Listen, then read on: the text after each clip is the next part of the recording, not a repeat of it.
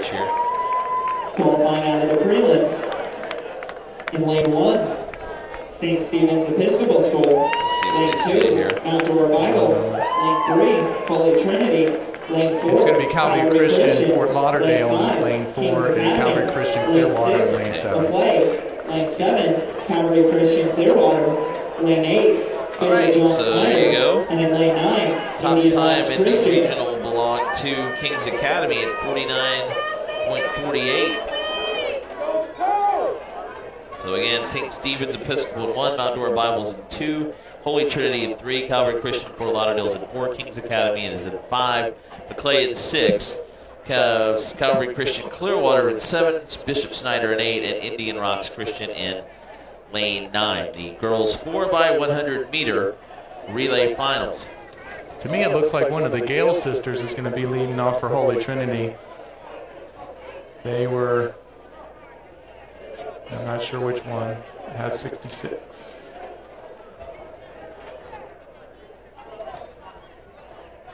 So, but Kings Academy, your favorite?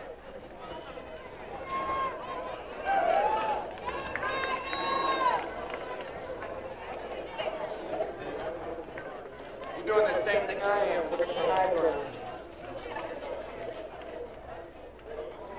All right, we are almost ready. Zone check, zone 1.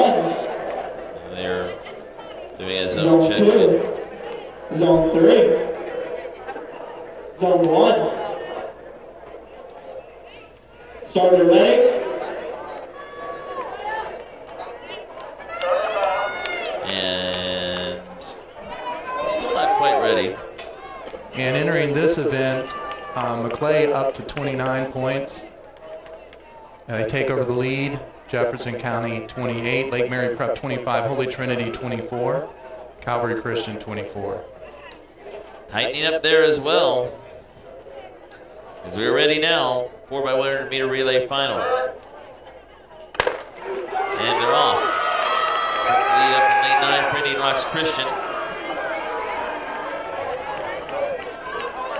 To the first handoff area.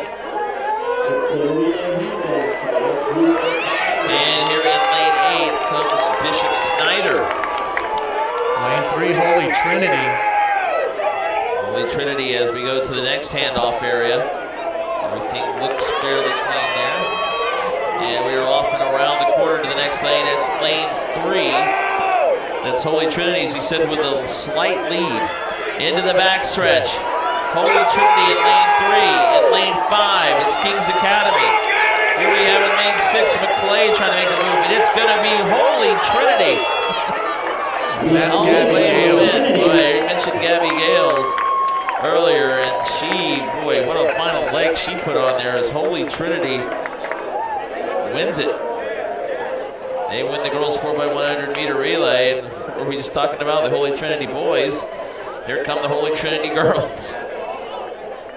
And I'm trying to get an ID on that.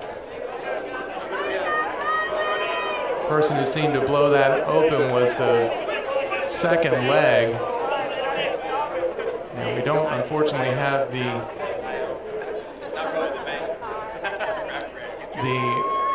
relay cards to identify that, but I'm wondering if that was Dareth Gales, who was injured at the district meet. Maybe they pulled her out, or were able to get her healthy and to able to compete here, because that was impressive. She just blew that race open on the backstretch, and then Gabby Gales just sealed the deal on the home stretch.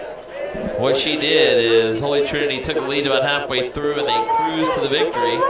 So we will see if they update the girls' standings, as that will tighten things up. We move to the boys 4x100 meter relay.